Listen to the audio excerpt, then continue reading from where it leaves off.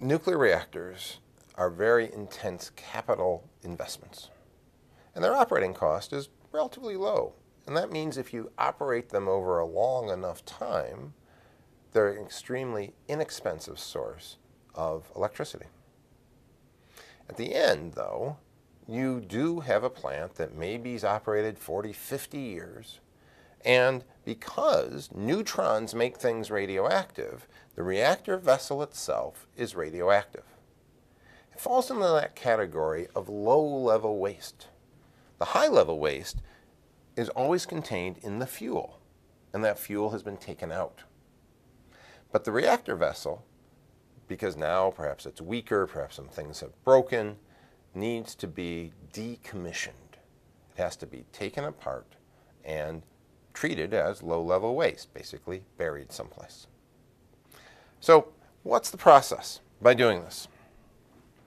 Well, first you let the thing sit for a couple years, and that makes a lot of sense because anything that was extremely radioactive, meaning it has a short half-life, will have decayed away into less radioactive or non-radioactive material. And then there's a time period where you can go through steps of securing it, maybe eventually taking it all apart, decommissioning it. There's no real hurry. The reactor plant isn't hurting anybody sitting there. You can still walk around it. These are low levels of radioactivity. And then finally, you could perhaps use the land again. Because again, the land didn't become radioactive. It's just you had a radioactive structure on it you had to remove. Well, this process has actually happened in the US at a number of locations. And this means we understand the economic implication. You can see that there's some acronyms here. Safe store is where they basically take the hottest things apart and it sits there. Decommission, decon means it's totally gone. And then there's even things where you basically are having it as a spent fuel facility, where you put the spent fuel there. You still have people working, you're still watching it and guarding it, but it's a great place to store the spent fuel until there's a more permanent repository. The shipping port reactor was the first commercial US reactor, and it closed in '82, and it's been completely taken apart. There's the Indian Point nuclear reactor, again a large commercial reactor. It ended its life in '72, and it's been fully decommissioned. There's a large list that have, and so the costs are well known. And fortunately, early on, there was a law in Congress that said, out of every kilowatt hour of electricity you sell, you need to save a little bit of that profit. Something on the order of 1/10 of 1 cent from every sale that goes into a decommissioning fund. So that at the end of your reactor's life, there is a pot of money there to be able to take it apart. And the utilities have done that, and they've done it quite well. The costs today are about $300 to $400 million to take apart a nuclear reactor. And that money is there. That money is monitored by the Nuclear Regulatory Commission to make sure that there's going to be enough. Sometimes there's adjustments made in terms of the amount a particular utility has to charge their customers, or maybe even decrease that amount, because they want to make sure that this money is there and earmarked for only that purpose. And the system has worked quite well. In addition to just talking about it, I have some personal experience in decommissioning. You see, at the University of Illinois, we had a research reactor.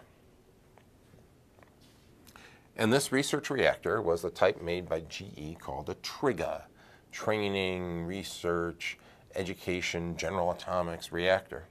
And it was started in 1960. And this is the TRIGA reactor at Illinois. Well, 1960 was quite some time ago. And the reactor had a wonderful, very useful lifetime, not just for research, but also for education. Lots of tours would go to the reactor. I remember running a lab class there to use the neutrons that were coming out.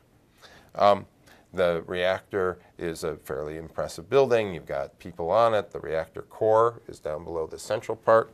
In fact, if you look down here, you're looking into the water, and the core is at the very bottom, and the water is very good shielding.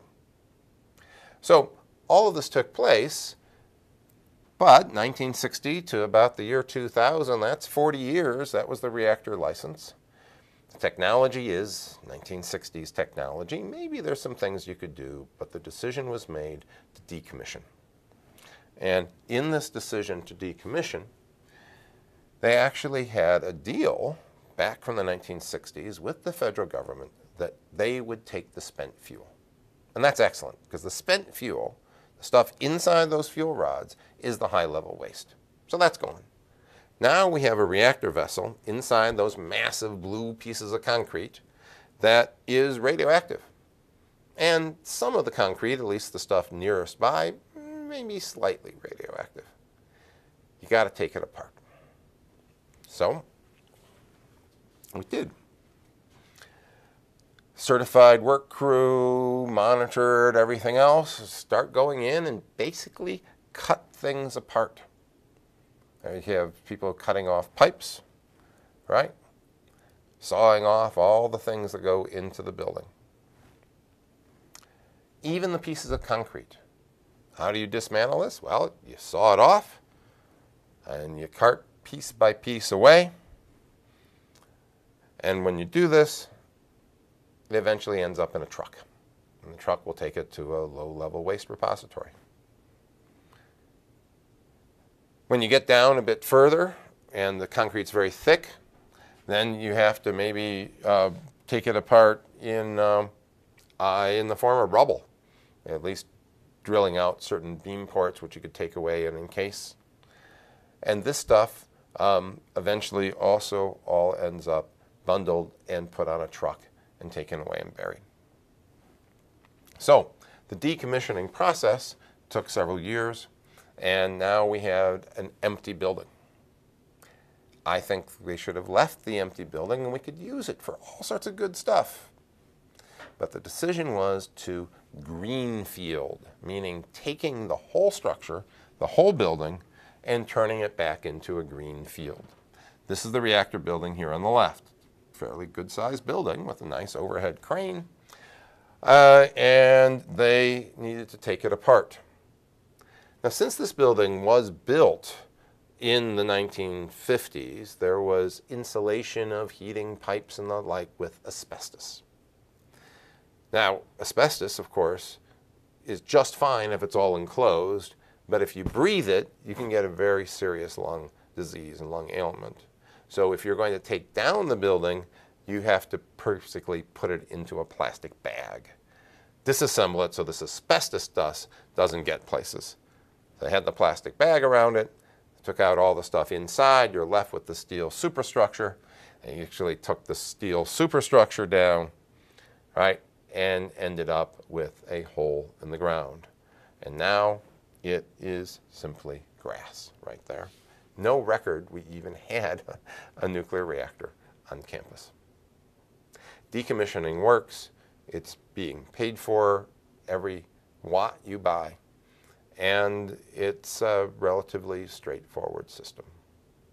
That's what you need to know.